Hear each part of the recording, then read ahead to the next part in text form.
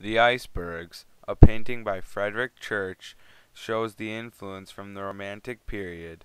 During the Romantic period, the divine essence of nature became a focus for artists, writers, and poets. The Icebergs painting shows emotion through Church's dynamic deception of the Arctic icebergs. The Romantic period gave the artists who were looking for an escape from the superficial concerns of daily life a refuge and allowed them to capture the divine elements of their world by examining nature. In the painting, there is a broken ship that shows the uncontrollable power of nature. The uncontrollable force of nature is divine in essence. The ship magnifies the iceberg's pure size compared to that of the ship. The ship is clearly destroyed. This shows how weak man is compared to the pure power of nature.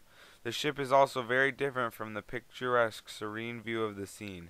The ship stands out as imperfect, while the rest of the scene is perfection. The Icebergs painting captures the majestic and thoroughly divine essence of the massive and powerful icebergs. This striking scene shows nature as divinely inspired. Humans cannot control nature or begin to duplicate the natural beauty of nature.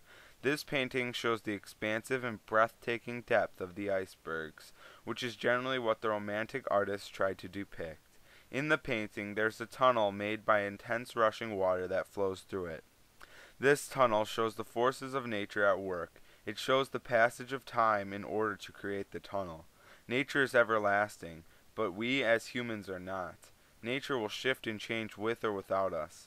This scene is that of untainted majesty and perfection created by divine hands, with the exception of the ship's masts, the human influence. In addition to the power of nature and the divine essence of it, Romantics attempted to change the perspective or mood by painting pictures that interpreted nature through emotion and sensuality.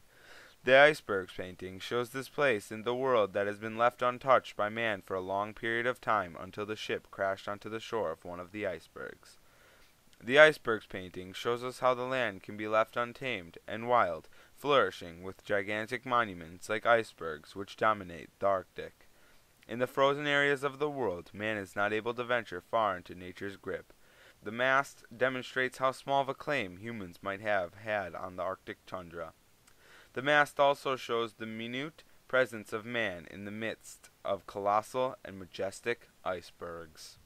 Throughout the Romantic period, people were able to capture the divine essence of nature in their works because they believed in providing an escape from the mundane trials of everyday existence.